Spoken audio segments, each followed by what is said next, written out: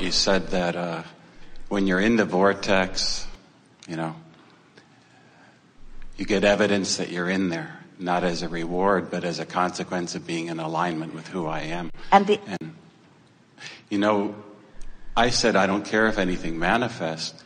And just to be clear, here it comes. From in the vortex, Here it comes. From in the alignment, everything freaking manifests like crazy. I mean, like beyond my dreams. Yes. And I'm not even trying. I just align. And so let's talk about what some of those manifestations are. First, that glorious emotion that you're feeling is a manifestation, isn't it?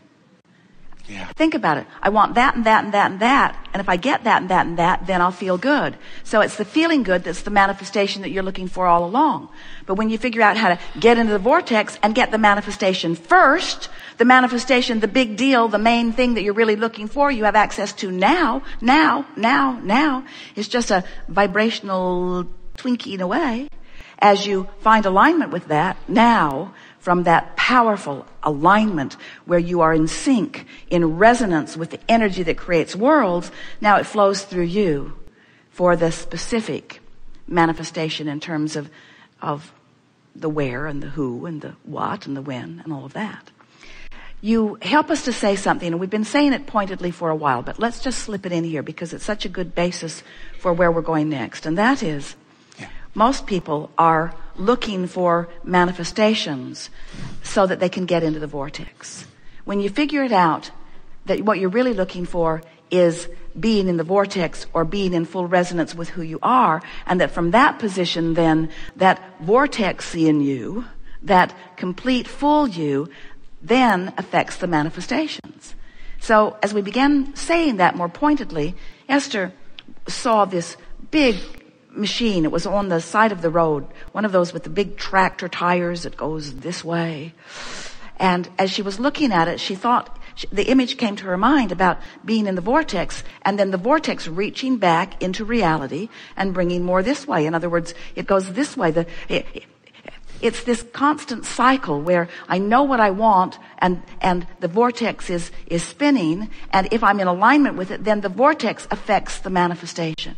And we've been saying it to you in many ways for many years, that you have to be in vibrational alignment with what you want in order for it to come about. And we've been talking about manifestations, but for most people, there has been a gap between this business of doing the vibrational work and the manifestations. And almost everybody says, okay, here I stand, I'm a manifested being, and I care about the what isness of my life. And we say, of course you do. Because what is. It's who you are. It's where you be. Everything that surrounds you equals the manifestation of this moment. In other words, everyone you talk to, the thoughts you think, the feelings you have, it's all manifesting now. So most people say, all right, here I am.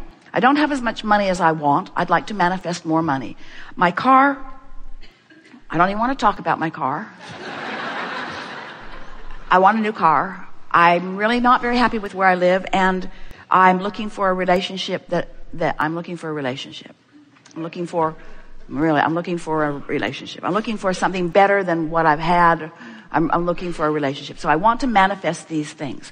And they feel like pinnacle things. They feel like big things. They feel like things off in the distance.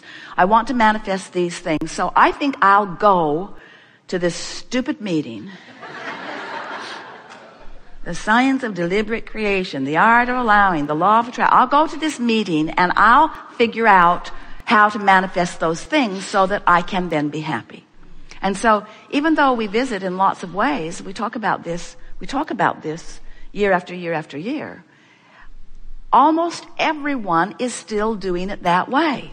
I want to fill in the missing pieces of my life, so I'm therefore willing to do whatever it takes to fill in the missing pieces of my life. And we say, and you said, and we know, and you know, that the only missing piece is the relationship with your inner being that you've been looking for. That's the only missing piece. That's the only missing piece. The cooperative components have already been gathered and are ready to manifest. You're just the missing link. You're just the holdout, not always, but sometimes in being the cooperative component. So when you get it, that your work is to ignore what is, no matter what it is, to ignore it, to love it and appreciate it for the expansion that it has caused, but now get off of it and start feeling your way into the vortex. Feeling your way into the vortex. And what we've noticed is most of you won't make the effort to feel your way into the vortex as long as you have some other way of wrestling it to the ground and killing it. Esther said, I realized that I wasn't really lining up because why line up? I've got people. I have people to call. Something goes wrong, I'll just call someone and say, can you take care of that? And the people around me are so efficient and so good at it that they can put out the brush fire almost as fast as I can set them.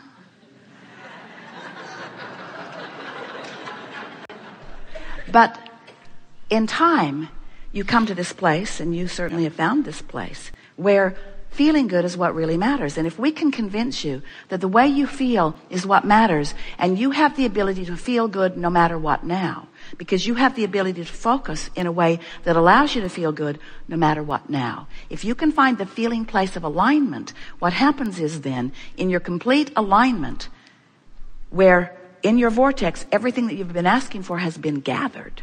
Now, the vortex will lay the groundwork and create the path, the delicious unfolding path for the manifested discovery of what you're looking for. And that's what we started to ask you a little bit ago when we want to say to you, isn't it delicious to have found the resonance of knowing, more than belief, of knowing your wholeness, and then to watch that wholeness be manifested again and again in a conversation, in a sweet making of love, in a manifestation of something that you want, in details of life that are delicious in every way, no matter what the subject of it. Because once you get there, once you begin consciously and deliberately manifesting from inside the vortex, then you know what else you get? You get the freedom of resistance, which is just divine. And you get something that almost all of you have been speaking about since you were very, very little. You get knowledge of your worthiness. Because the manifestations just keep supporting the wholeness of who you are. I love what you said. I understand perfectly. Don't go backwards. Don't go backwards. You know, don't try to look for the manifestation to get into the vortex.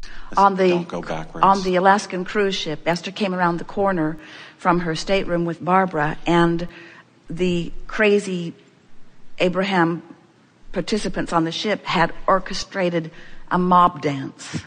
Sweet.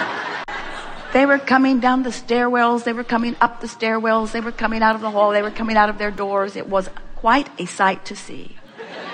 And the song that they were playing and dancing to was never look back, never look back, never look back, never look back, never look back, never look back, never look back, never look back, never look back, because everything is forward, everything's in the vortex. That's who you are. And when you look back, you deprive yourself of who you are, and it doesn't feel good.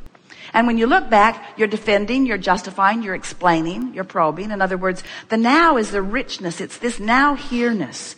We began last Sunday in Seattle by saying, we are extremely pleased that you are here.